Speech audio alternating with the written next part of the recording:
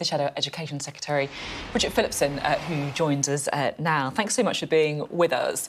We just heard from Nadeem Zahawi. I showed him some polling, which shows how far ahead the Labour Party is, but he says it's Keir Starmer who should be worried right now. Do you think that's right? No, I don't think that's right. I mean, we're not complacent about things, and the only poll that matters is the poll that we see on general election day. But we've made massive progress as a party, and we're the only people setting out a clear vision for how Britain could be better. And Labour's plan would mean we deliver well-paid, highly skilled jobs in every corner of our country, and we get our economy growing once more, something we haven't seen over these last 12 years. As you say, you are doing well in the polls, so I'm quite keen to try and find out a bit more of what you say is a clear vision of what, a Labour government would look like, what the country under Labour would look like. You say you'll deliver more jobs, fairness. I mean, these are things that no one would disagree with, but I'm keen to get a bit more of a sense about, the sort of values and the principles that a Keir Starmer government would entail.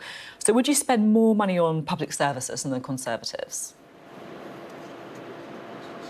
Well, we don't yet know what the situation will be with the public finances. The Conservatives crashed the economy, and an incoming Labour government is likely to inherit a very difficult situation, and that will mean we have to make difficult choices around public money. But we also have choices, of course, as well, about how we raise money. That's why I believe that we should end the tax benefits that private schools enjoy and invest in a brilliant state education for every child, driving up high standards right across our schools. But, we're not in a position right now, of course, given the very uncertain nature of the economy, to set out exact figures on what that first Labour budget would look like. OK, I will talk to you about the education stuff and give you the space to talk about your policy later in the interview. Not completely clear from that question whether you'd spend more on public services than the Conservatives.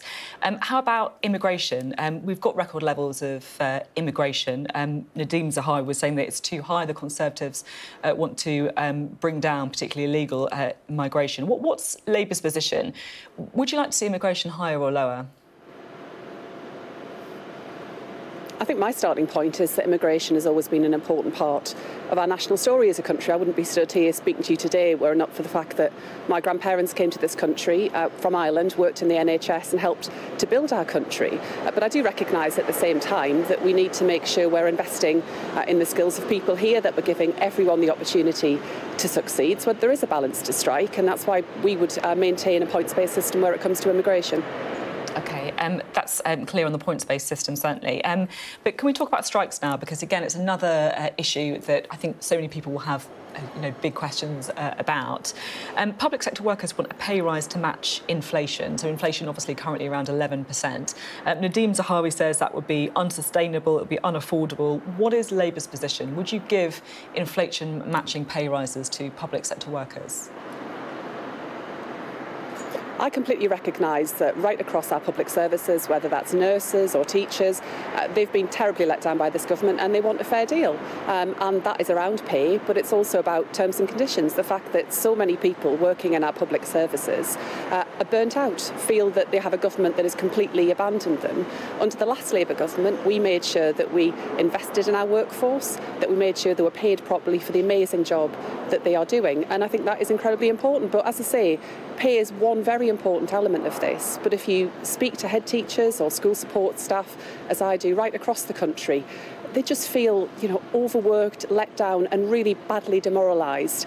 And that's why it'll be the job of an incoming Labour government to demonstrate that we want to work with the people, the amazing people in our public services, to make sure that you don't have to wait months on end to get access to a hospital appointment. The fact that children in all of our schools have opportunities to succeed, and that we don't end up in this position as we are now, where staff are having to put their hand in their own pocket in order to make sure that children don't go hungry when they arrive at school. And Labour's plan around breakfast clubs, making sure that every child in our country gets a brilliant start to the day, is part of how we make life a lot better and easier for staff working in our public services too. I just want to come back because the question was specifically about pay. You say that you would like to see a fair deal. Public sector workers should be paid properly, but the difficult thing is working out what that means. Would you like to see inflation matching pay rises in the public sector? I want to see a fair deal for all of our workers right across public services. Of course, this is all about negotiation and compromise. But everyone would say they want to see a fair deal. The question is, what is that fair deal? Won't negotiate.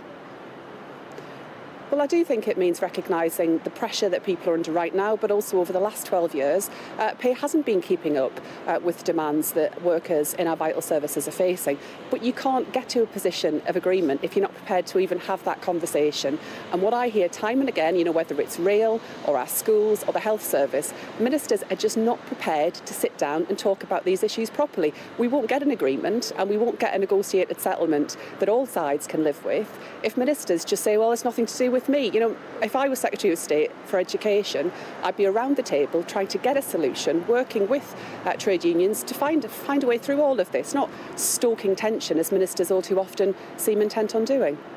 I don't know what, we started the interview talking about the polls, and it's pretty clear how well Labour are doing with the polls. If they were replicated in a general election like that result in Chester, then you would have a majority. So I get, that there is obviously a desire in Labour right now to not scare the horses, effectively, to kind of play it safe, and then you'll hopefully get, as you say, that majority at the next election. But I guess there's a bit of a frustration sometimes interviewing people from Labour when it does feel like you're being a bit reluctant to nail your colours to the mast. On public sector pay, for example, it's almost like you don't want to put off either side in the debate by saying that you want a fair deal, you want everyone to talk.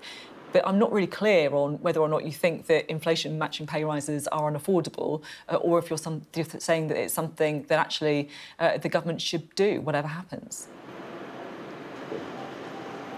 Because I think trust in politics matters, and I'm not going to make promises this morning to you that I don't feel confident I can deliver. I think that's been what's been so corrosive to our politics in recent years, is Tory politicians in particular saying one thing and doing another. So yes, absolutely, I want to see a better deal for the brilliant people that work right across our education system, and a part of that is around the choices that we make around how we find investment, and our policy around private schools, around ending those tax breaks and putting that £1.7 billion into more teachers in our classrooms, into better mental health support for all of our children, and in making sure that all of our staff are properly supported. That's one, I think, really straightforward way the government right now could be doing things differently, and that's a clear divide that you see between Labour and the Conservatives. Our focus on high standards in all of our brilliant state schools, but on driving up standards further. And Rishi Sunak, who isn't prepared to stand up to the vested interests in his own party and isn't prepared to do what's right by children and families in our country. You're also calling for a regulatory investigation into private schools. Just to explain what that's about.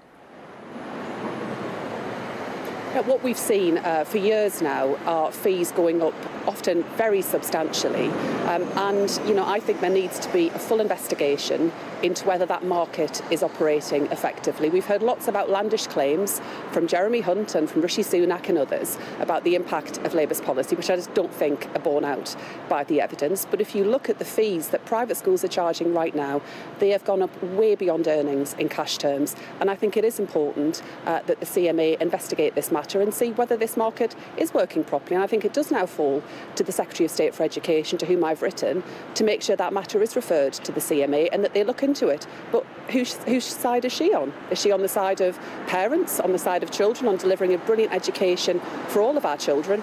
Or is she not prepared either to stand up to the vested interests in her own party? OK, thank you very much for being on the programme this morning. Bridget Phillipson there for the Labour Party.